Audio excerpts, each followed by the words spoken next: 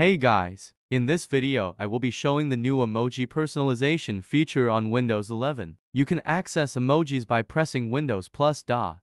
Right now personalization is available for some emojis with 2 or more people. We can personalize emojis with this blue dot on it. For the handshake emoji, we can change the color for each hand. Now we can use the emoji. You can also personalize these emojis. We can change each character's gender, age, and color.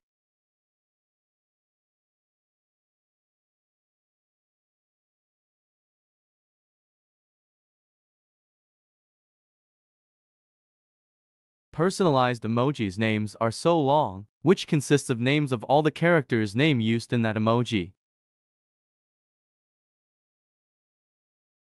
You can also change the color for all the people emojis.